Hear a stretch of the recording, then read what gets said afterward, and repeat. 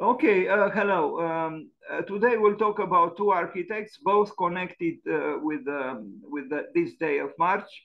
We'll start with Donato Bramante, and let's.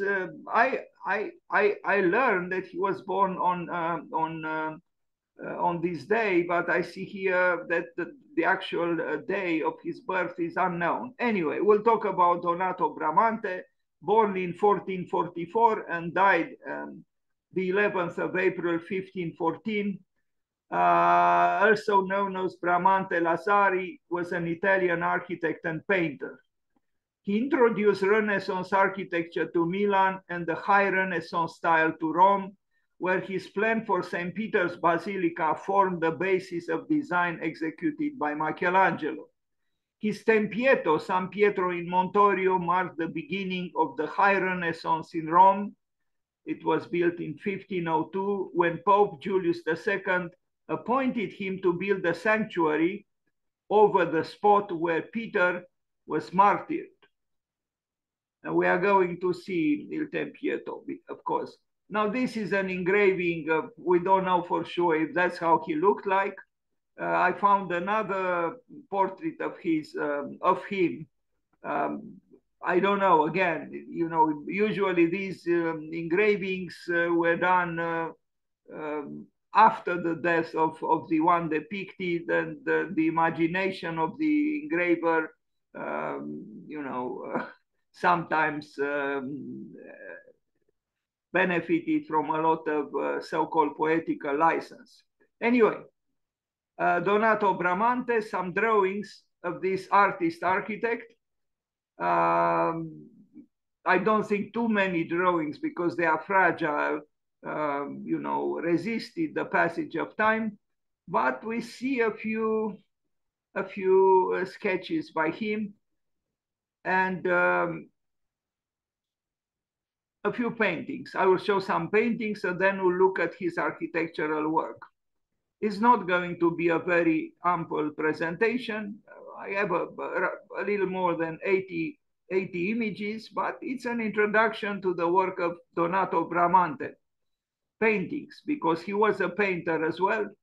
Christ at the Column, which is actually a stunning painting, if we are to call it so. A very muscular Christ, it's almost, I don't know. So it is called Christ at the Column, but there is almost some kind of a modernity here in the way he depicted the body of Christ. I'm almost tempted to double check to make sure that this is indeed by Bramante, but I did double check, and it seems this is the painting of Donato Bramante.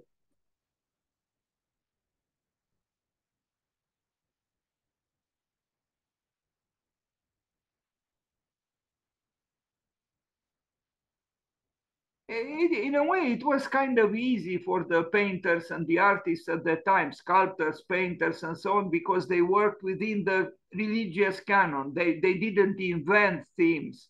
They were not free like we are. So, most of them just depicted biblical scenes. And they just try to do a good job.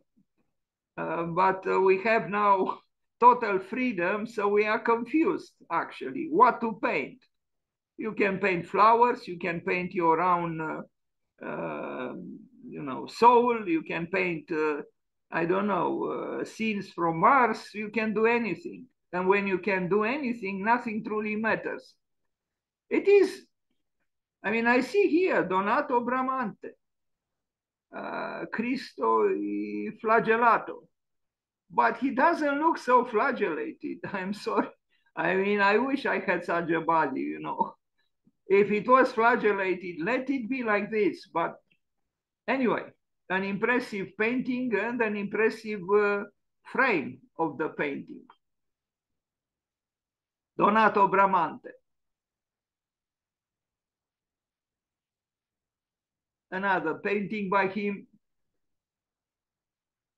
There were artists, of course. They didn't have to deal with parking lots and garages and refrigerators and toilets.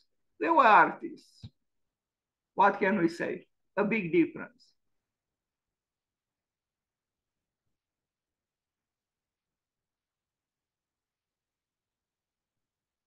Now we are going to see some of his built work. Santa Maria presso San Tiro in Milan, 1482, 1486. I like the architecture of Donato Bramante. It's very balanced.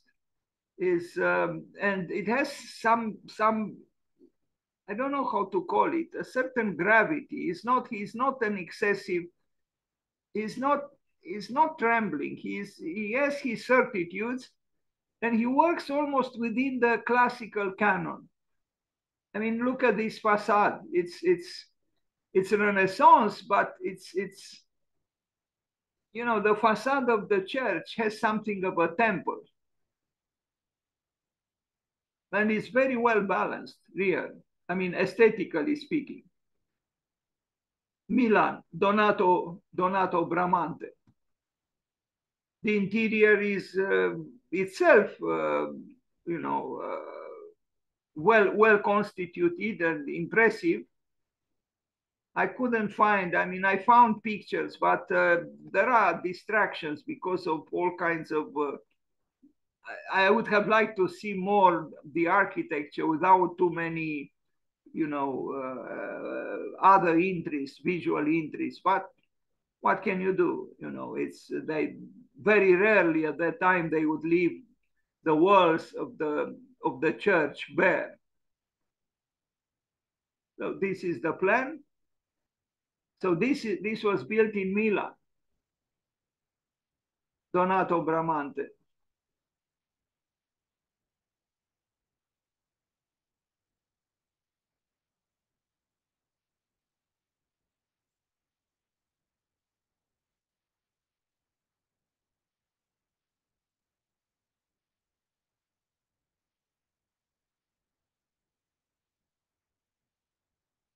The interior, although it's much smaller, makes me think a little bit of Sant'Andrea in Mantua by Alberti, which was built later.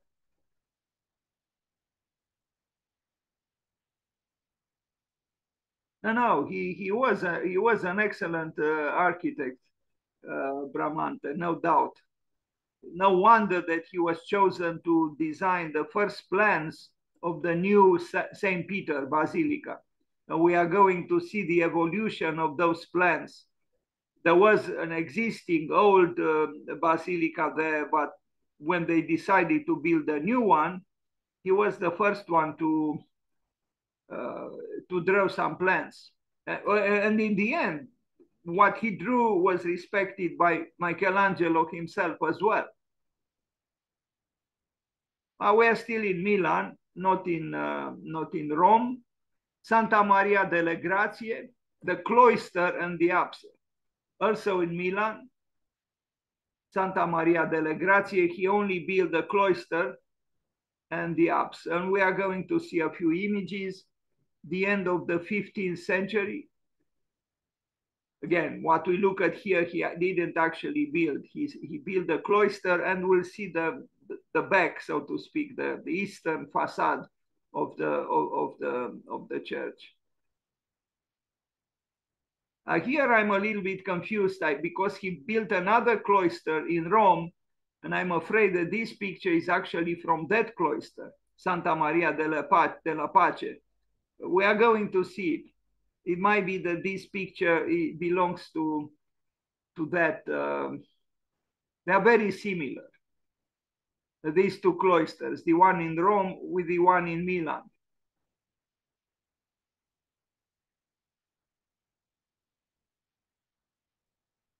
This is the apse.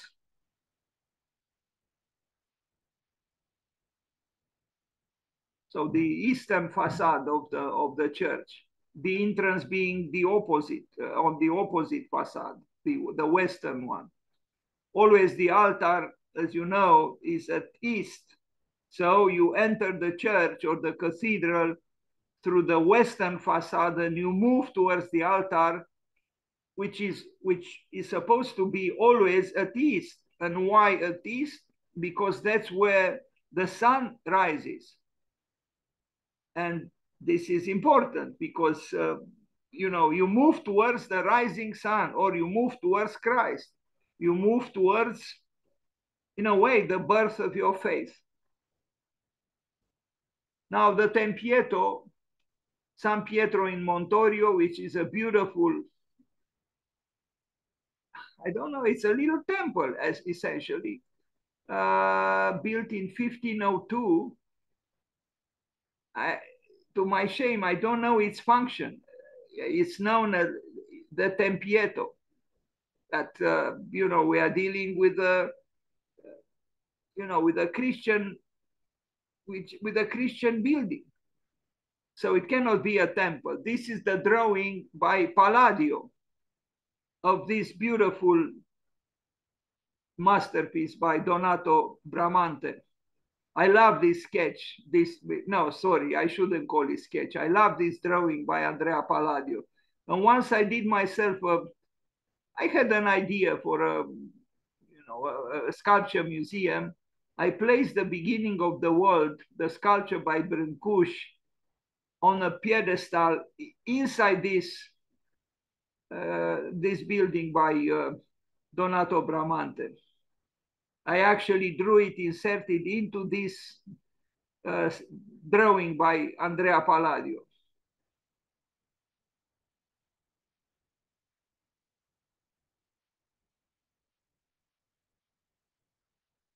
And here it is, Il Tempietto, Donato Bramante, more than 500 years ago.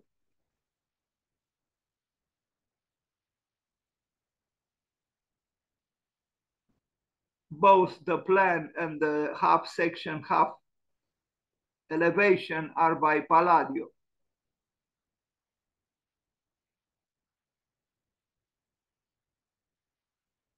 It's very interesting, actually, when you look at it. It's almost like a rotated square, which becomes almost a circle.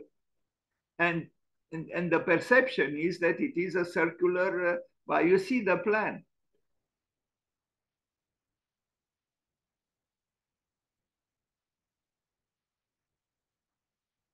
I also love these drawings by Andrea Palladio, half section, half elevation. I keep saying, how come that Andrea Palladio didn't use perspectival drawings? Because perspective was already invented about 150 years before him. I never saw a perspectival drawing by him. He always used Euclidean representations, bidimensional, two-dimensional drawings like this. It was enough. And we are talking, of course, about one of the most important architects, if not the most important. I'm talking about individual architects, because collective groups of architects build significantly in many cultures. But as an individual architect, Palladio is quintessential. This drawing, I don't like it as a drawing. Somebody did it, but I chose to include it in the presentation because it shows also what happens, usually this is not shown, and Palladio didn't show the space underneath the main floor of Il Tempietto.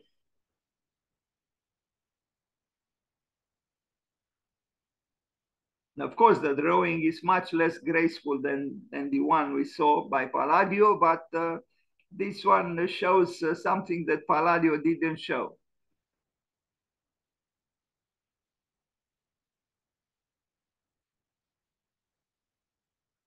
So if you go to Rome, please do not forget to visit it. It's worth it.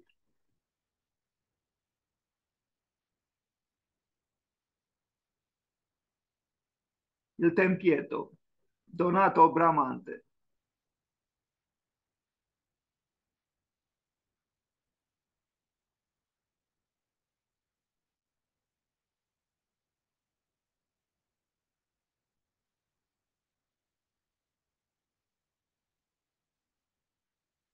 If you don't know it's there, you could very well miss it because you see, you pass by, here is the street, but you don't know that, if you climb these stairs and you go through this the building, you discover this architectural jewel. You have to know it's here, otherwise you miss it. It's like a precious thing that is hidden. That's exactly what it is. This precious building is a little bit hidden.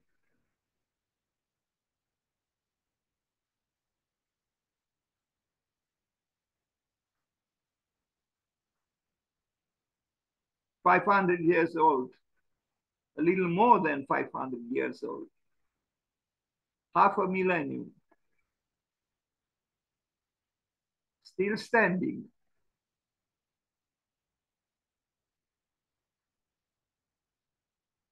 I wonder how many of our buildings will still be alive in 500 years, 5 centuries.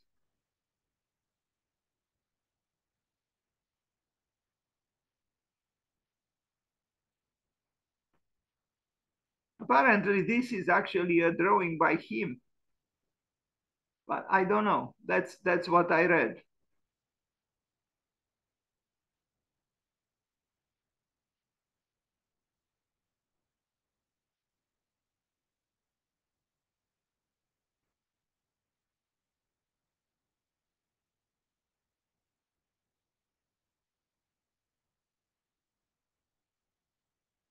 Now, Santa Maria della Pace, but not the church, just the cloister, just like in Milan, from 1504. This church has a famous facade, but main facade, main elevation, but that done by Pietro da Cortona, not by Donato Bramante. But he did the again, I have to study further to differentiate between the cloister in Milan and the cloister in Rome. This is in Rome. And you see in the plan. So this main elevation of the building was done by Pietro da Cortona, and it's magnificent. And then the cloister is here, and this was done by Donato Bramante. I don't know who built all the church. I don't think it was Pietro da Cortona. Pietro da Cortona took care just of the front entrance into the church. But these kind of buildings often employ the services of several architects.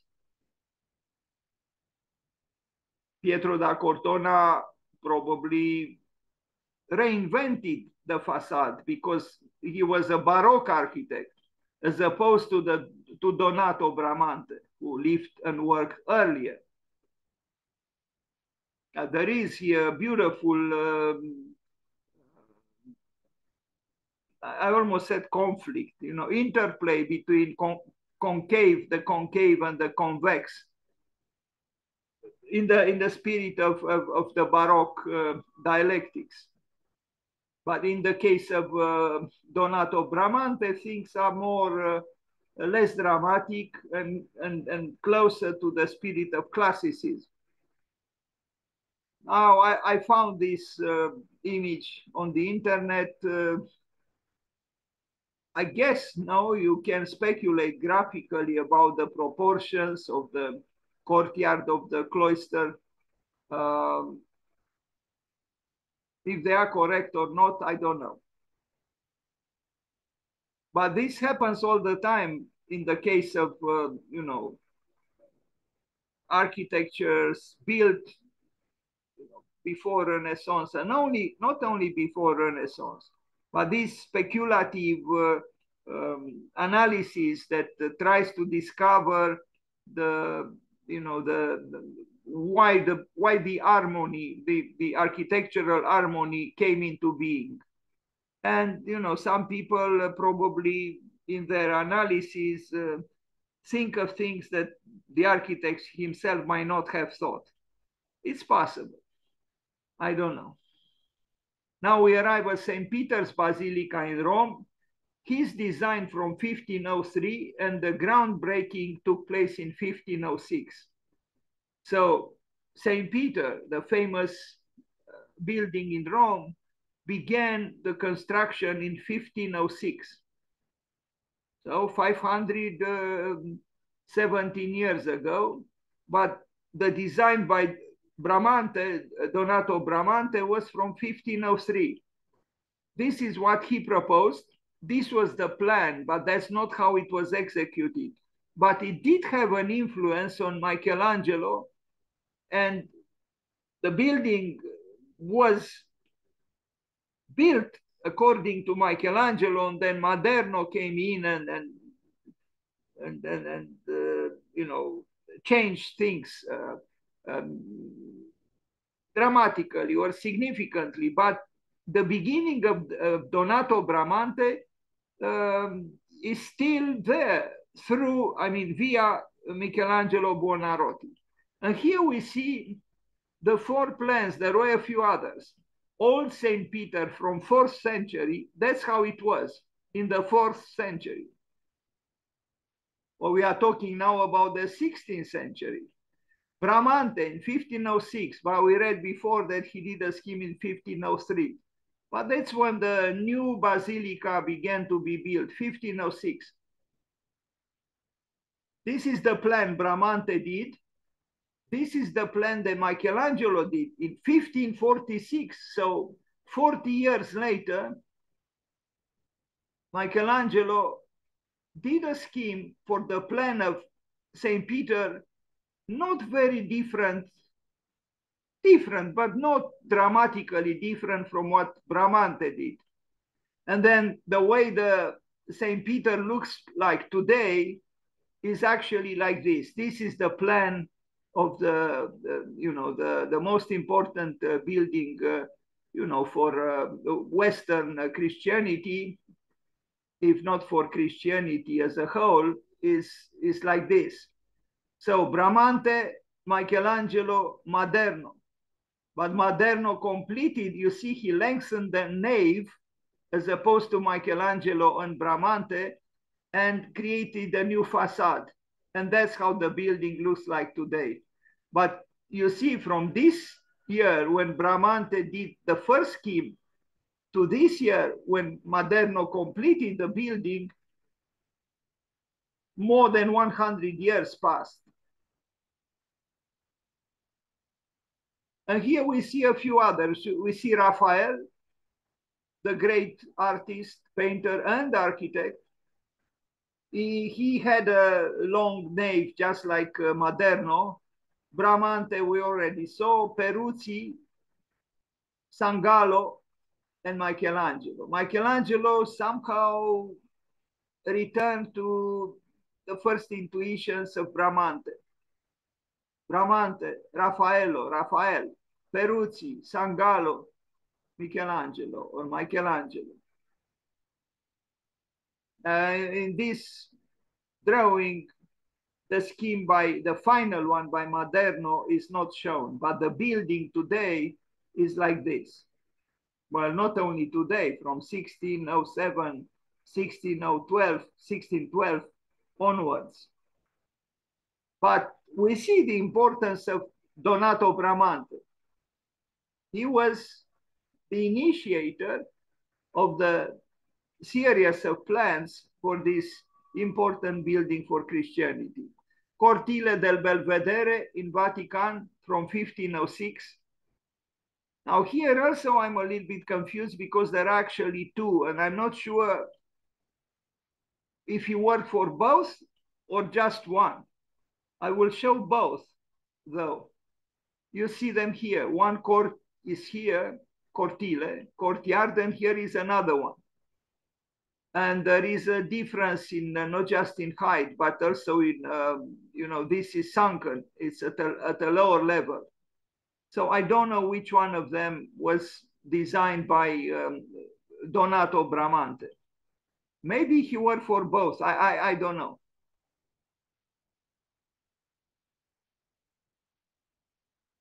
Strange to see so many cars right there, you know, at the core of the Vatican, inside the cortile. You see cortile superiore and cortile inferiore. I don't know on which one Donato Bramante worked. Maybe on both. I should have informed myself, but for the moment, I do not know.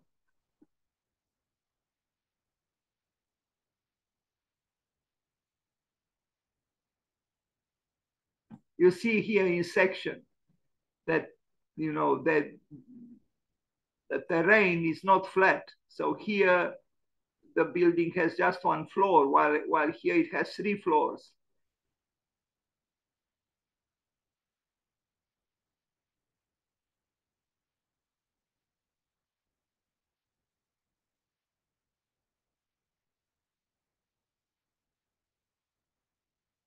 Palazzo Caprini, also known as Raphael's house,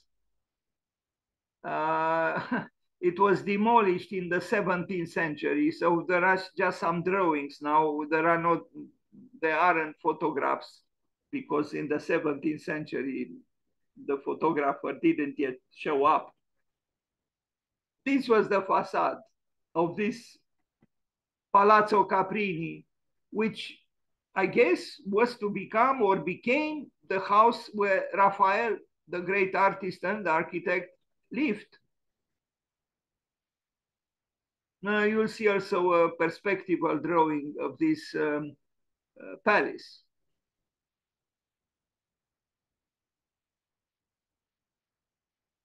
I guess the design was done by Donato Bramante. Well, the young Raphael was doing very well for himself because, you know, he died at 37, if I'm not mistaken. So being very young, he was still, I mean, can you imagine at 37 having such a palace? And I understood he was trying to build also something even much bigger in Rome. So I guess great artists were highly, highly appreciated.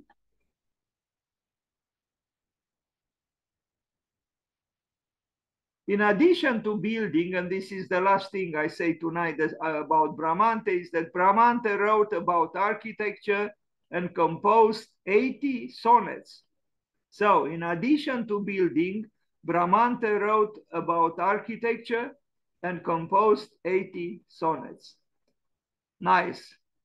Okay, and I will go about, I'll talk about a very different architect from the United States, Thomas Hastings.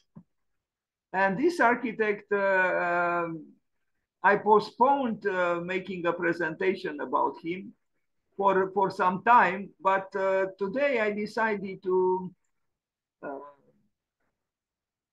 change. So, Thomas Hastings, 1860-1929.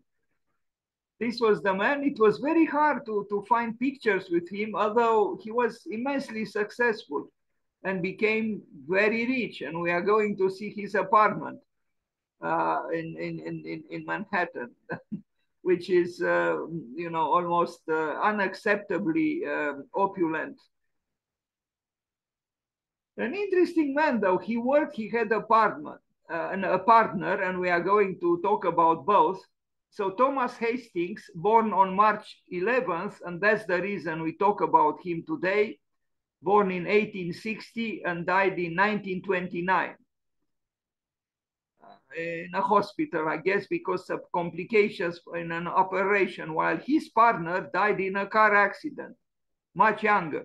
So Thomas Hastings was an American architect, a partner in the firm of Carrere and Hastings, active from 1885 to 1929. Let's notice here in 1885, he was 25 years old when they opened, Carrere and Hastings opened their own office. Thomas Hastings' apartment on the roof of 52 Vanderbilt Avenue, entirely planned by himself. overlooks New York's picturesque roofline from river to river. That's how I found the text about his apartment. And we are going to read and to look at pictures from a website that I found about him. Now you tell me how many architects have such a living room today? I mean, even the most successful, you know, it's not that they couldn't afford it. It's just that, you know, this immersion into history and collecting, you know, it's a different spirit. Although you know, he died 1 year or 2 years after Villa Savoie was built. After, so uh, you know, I mean, he was 20, I think 27. Let's see, he was born in 1860 and Le Corbusier was born in 1887. So he was 27 years older than Le Corbusier, meaning born 27 years before Le Corbusier. But, but, but could you imagine, you know, that in just 27 years, things could change so dramatically in architecture? Although here you look at the opulence of the living room and the, you know, the collecting and the furniture and the fireplace uh, is in contrast, almost contradiction with the roof, because the roof is done in concrete and is rather raw, RAO. This intrigues me, you know, the luxury, the opulence, the softness, the, you know, the history of the interior, and then the much more austere ceiling and roof. Very interesting. Hastings, Thomas Hastings. Let's read a little bit about his apartment. Above, meaning the picture we just looked at, is the living room of Mr. Hastings' roof apartment. The walls of this room are plastered in uneven surface in a yellow tone. Much of the woodwork is antique fragments of carved wood. The beams of the hipped roof are concrete cast in rough planks and painted to the tone of the rest of the wood. And now, referring to the next picture, the picture below is the library of Mr. Hastings' office. On all four sides, the books go to the ceiling, and there are some beautiful bits of old woodwork shown. The furniture, as in the rest of the apartment, is antique, of course, much of it 17th century Italian, as well as a Stuart table, an 18th century Italian chair, and the quaint, there is written wrongly, Savonarola chair against the wall. And this text referred to this picture. This is just the library of the architect. And this is the Savonarola chair. You know, I don't know from what century, but anyway, a different kind of architect. I mean, an architect obviously seduced by Europe. He studied at the Beaux-Arts in Paris, and he brought the fascination with history back to the United States. But this penthouse, because that's what it is, a penthouse, was on top of this, you know, very North American building. You know, you wouldn't expect, looking at the building from the outside and look at the cars, you wouldn't expect, you know, the luxurious historicist interiors that we looked at, you know, like this one or like this one.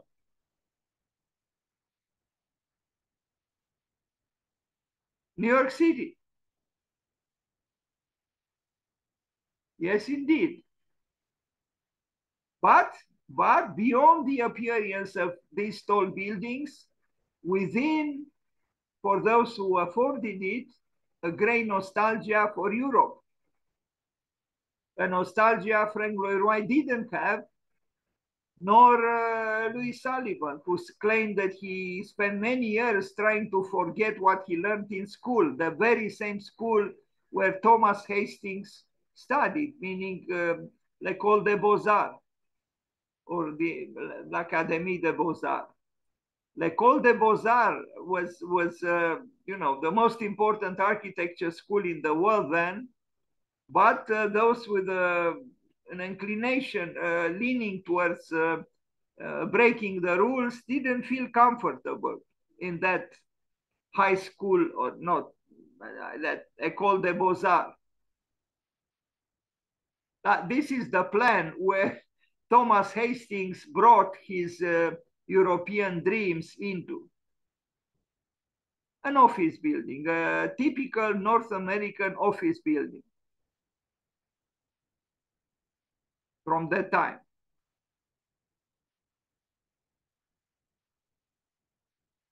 He was doing well, what can we say?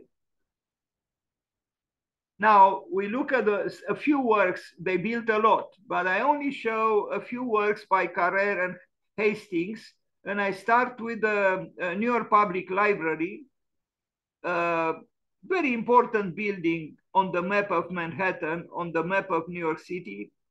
I was many times inside that building and in front of that building. But before we look at that building, let's contemplate first a picture not with Thomas Hastings, but his partner, Carrère. This was Thomas Hastings, and this was his partner. Apparently, his partner took care of the administrative tasks of the office, and the artist, so to speak, was him, Thomas Hastings, born on March 11th, 1860. So John Mervyn Carrère, he was 2 years older than Thomas Hastings, and he died in 1911, so in a car accident. So he died at 53, and Thomas Hastings died in 1929, were two of the most prominent architects of America's Gilded Age.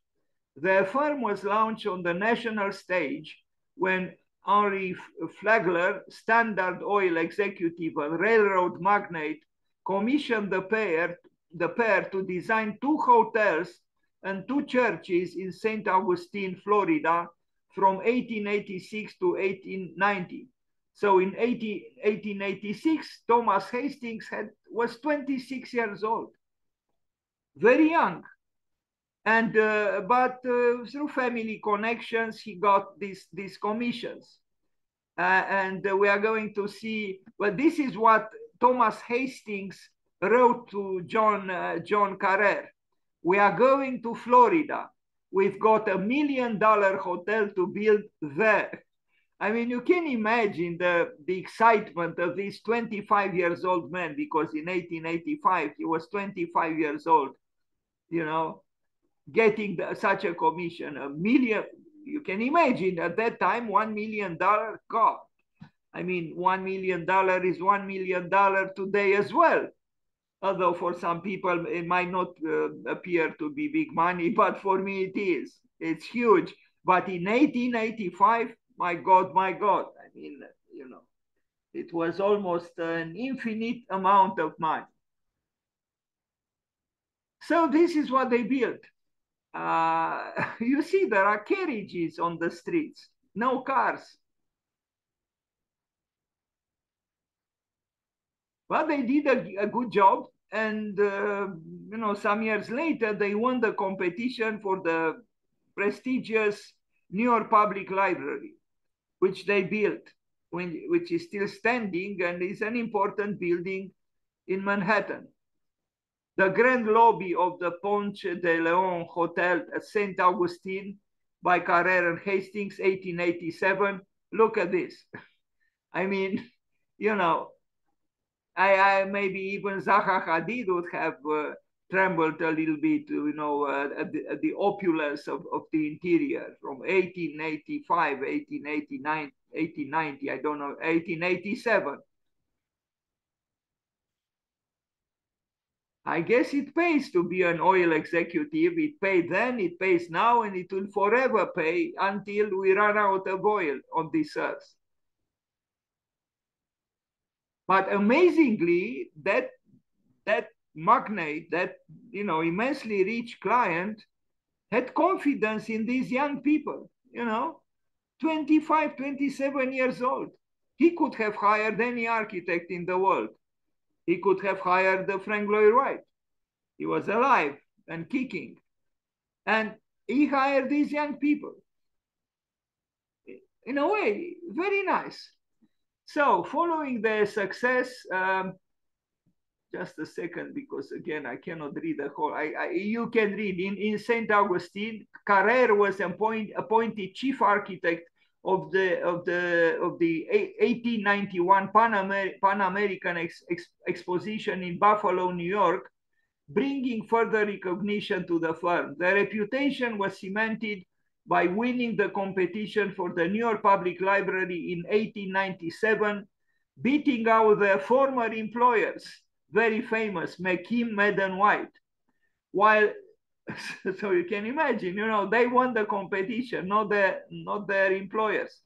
While their careers blossomed, the architects maintained their relationship with Henri Flagler, the rich man who commissioned them in Florida. In 1902, Flagler engaged Carrere and Hastings to build his home in Palm Beach, Florida, and we are going to see it, named Whitehall. The 75 rooms, 100,000 square foot Beaux-Arts mansion was described by the New York Herald newspaper as more wonderful than any palace in Europe, grander and more magnificent than any other private dwelling in the world. Wow. Anyway, they had 75 rooms. Bill Gates, in his home that he shared with his wife, I don't know if they are still together, they only had seven bedrooms, although it's a huge complex of buildings, but so 7 bedrooms, but 24 bathrooms. Bill Gates, who teaches us about saving water, had and has, maybe he still lives there, 24 bathrooms. My God, my God. Anyway, let's move forward. What is here? This is the New York Public Library that they won the competition and built. Over the course of its history, the firm of Carrere and Hastings produced some of America's finest and most notable edifices. Civic buildings, private residences, public plazas, and parks, all defined by the Beaux-Arts principles they studied in Paris. One of the firm's major contributions was in the realm of urban design, a result of Carrere's abiding interest in the Beaux-Arts City Beautiful movement. An early advocate of city planning, he designed downtown plans for Baltimore, Hartford, Cleveland, and Atlantic City. In addition to Flagler's St. Augustine hotels, Carrere and Hastings' most celebrated commissions include Flagler's Whitehall, 1902, the New York Public Library, 1911, the Henry Clay Frick Residence, 1914, and the Manhattan Bridge Approaches and Triumphal Archway, 1916. Now, I will show a few buildings by them. The New York Public Library, here it is. It's the Research Library, as it is called. A much smaller branch of the New York Public Library is across the street. My first job in New York City was actually in this building here. I didn't know then how important this building was. And behind the library is the Bryant Park. And here on the right is the famous 42nd Street. This is a historic picture, I would say, considering the snow. But I'm wrong, because I understood that this year it did snow a lot in New York City, unlike in Bucharest. A picture maybe less impressive because of the absence of the trees. So you see, the trees do matter. Here we don't see too many trees and it looks bare, but also we don't see skyscrapers and so on. We just see the New York Public Library and not too many cars on the streets either. So it was built, this building in 1911, so 113 years, 112 years ago. Here it is how it is now. It's a major building, an important building in New York City.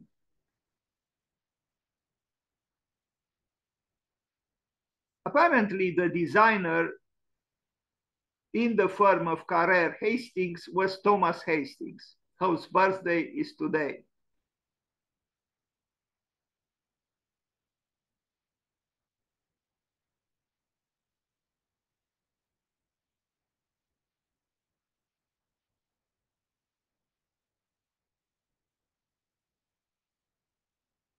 And I would say it's a good building. It's a good building, you know, even at the level of details, and we are going to see some details. The reading room, you know, very comfortable and with dignity.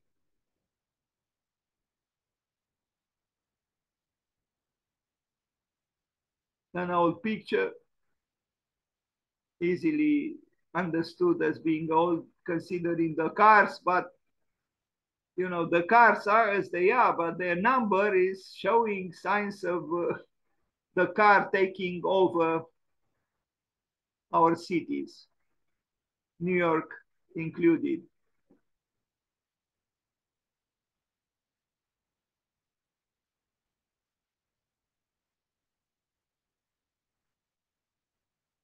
Carrera and Hastings.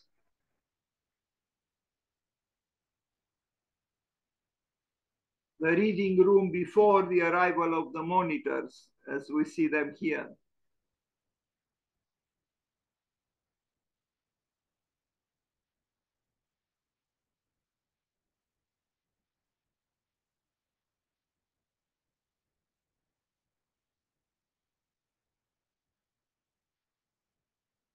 And, and here we see, I have two pictures from the studio of Carrera and Hastings.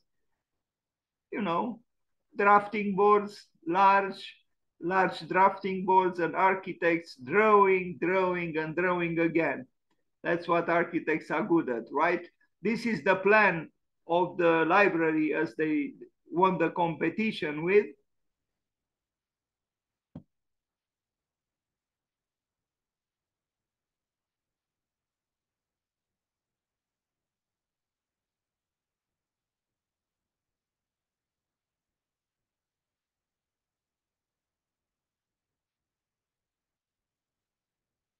Another scene from the studio.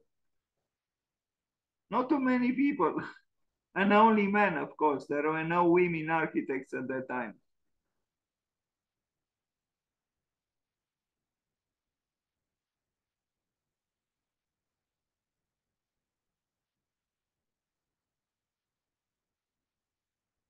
Actually, this man here on the left, he seems to might be actually Thomas Hastings.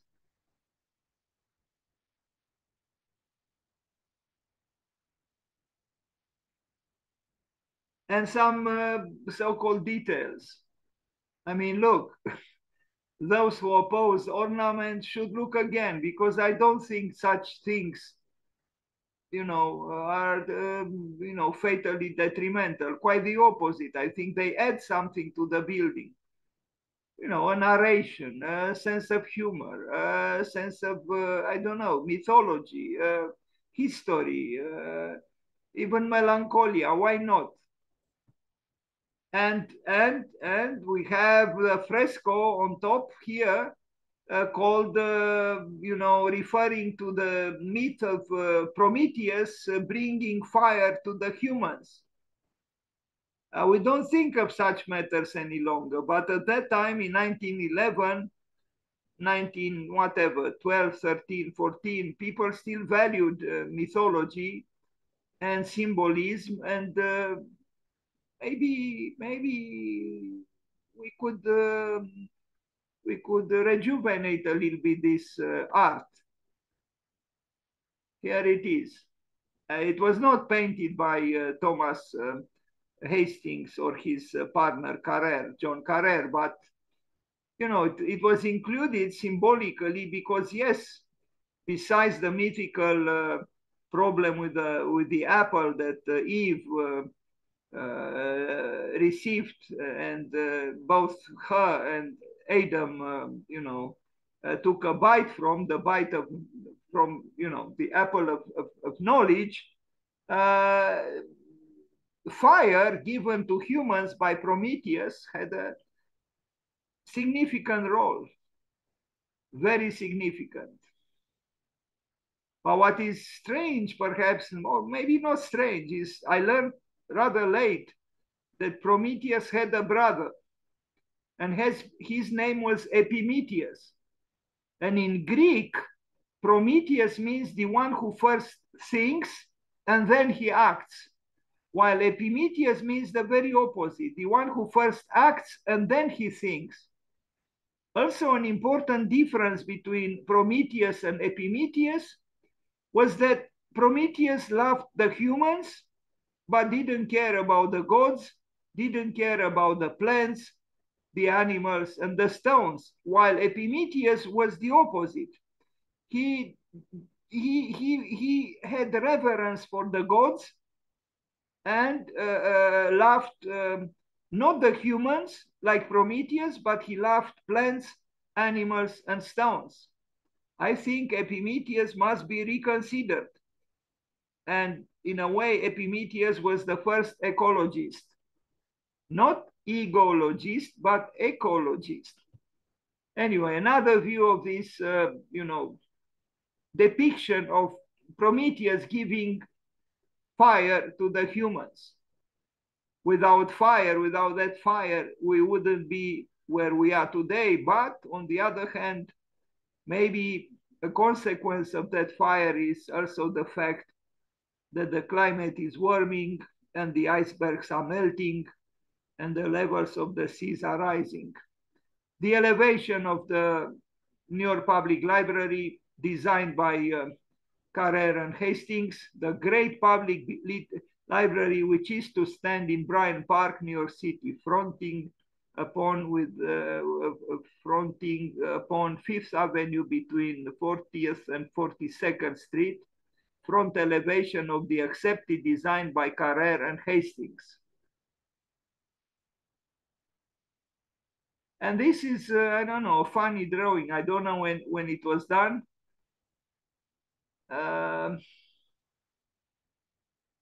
Anyway, the New York Public Library. Now we look at the Ponce de Leon Hotel in Florida. Very picturesque, maybe too picturesque. But Thomas Hastings wanted to create an architecture inspired by the Spanish tradition, and look at the opulence of the interior. And not everything here is bad, actually. And if there is an excess of superfluousness, and probably there is, we should not forget what Voltaire said, that the superfluous is needed, actually, sometimes. Although in an age obsessed by entertainment, maybe we have too much superfluity or superfluousness. I'm not sure if both words do exist as such, but you understand. If the superfluous took over the world, it won't be a good thing. But a certain degree of freedom and maybe even a little bit of frivolousness, sometimes sometimes could be a little bit okay, maybe.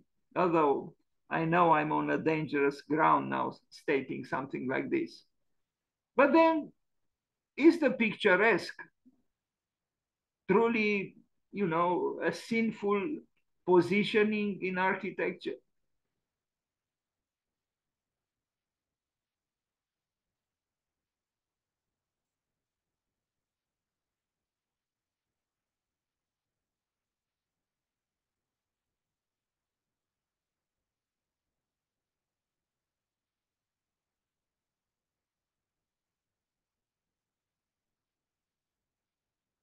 Interesting, this illustration. You know, the crocodile, the reptile encircling the hotel by Carrere and Hastings. Well, there are actually three reptiles now, I see. I thought it was just one, almost biting its tail like the Ouroboros. But no, there are maybe the mother and the two, you know, two babies, two crocodiles. Unfortunately, crocodiles also eat humans in Florida as well. The Flagler Museum in Florida, we read about it that it was considered the most beautiful palace in the world. I don't know. The trees are beautiful indeed. The building, but the building is maybe okay too to an extent. It's a historicist building. It's not a building that claims great originality, but it's done, I think, rather skillfully, if you accept the premise that it is a building that was not mainly interested in, great originality. And the opulence is almost infuriating. I mean, you know, but the ex-president of the United States, who claims he's a modern man and a forward-looking man, he's actually, covering every square inch of his apartment in Trump Tower in gold. At least this is more discreet.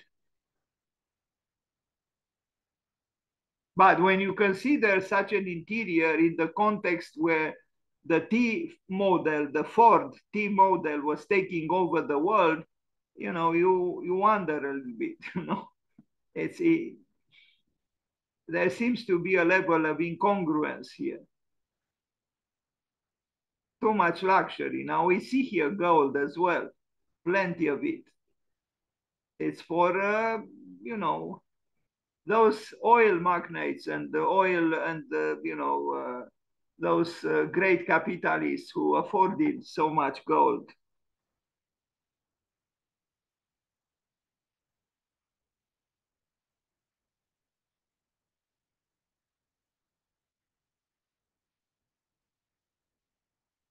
Florida. And now the Jefferson Hotel, this one has been in Virginia, if I'm not mistaken. Yes, in Richmond, Virginia. Do you see cars? No, just carriages and horses. Although we do see a bicycle. This is interesting. So the bicycle did exist at that time. No cars though, just horses and carriages with horses. But look at the interior.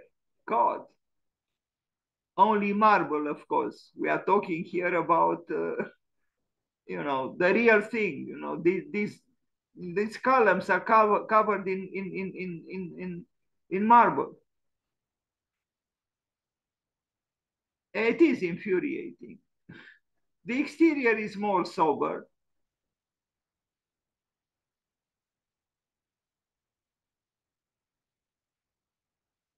Thomas Hastings and Carrere and Hastings. We are approaching the end of this presentation, short presentation on this kind of architecture and this kind of architect. And I end the presentation with this itself kind of infuriating tower of jewels that was built for a World's Fair, and it was covered with fake jewels, meaning made of glass. And I understood when it was demolished, those pieces of glass, the so-called jewels, were sold for $1 a piece. But there were, I don't know, hundreds of thousands, or I don't know. Anyway, it was built in 1915 for the Panama Pacific International Exposition in San Francisco, California. And here it is, a tower it is. Uh, Architectural bonanza, of course. Uh,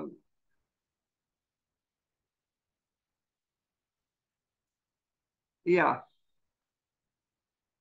dreaming about a world which maybe never was. But all of this was stage design, actually. Built to last for a few months. That's it. In a way, it's bad because it shows that we don't believe in our dreams and we just be like this kind of in a not truly convinced that we are only mimicking something that we don't believe in fact. Anyway, a strange architecture, really.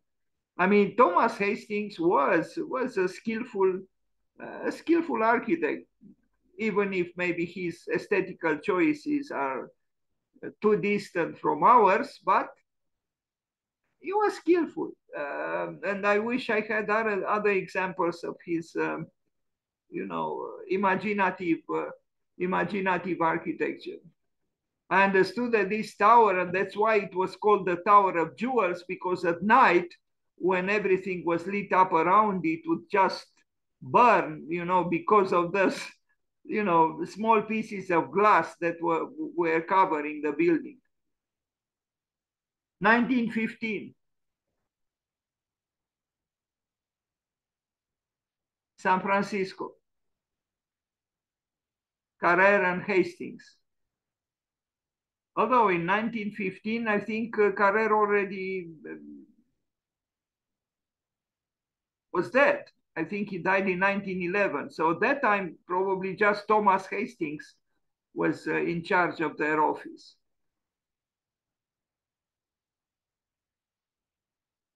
Architectural bonanza.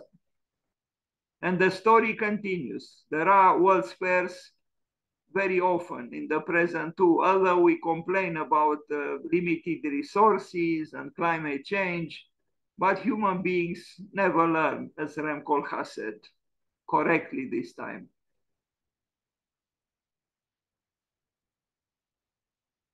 At night, the Tower of Jewels, Thomas Hastings.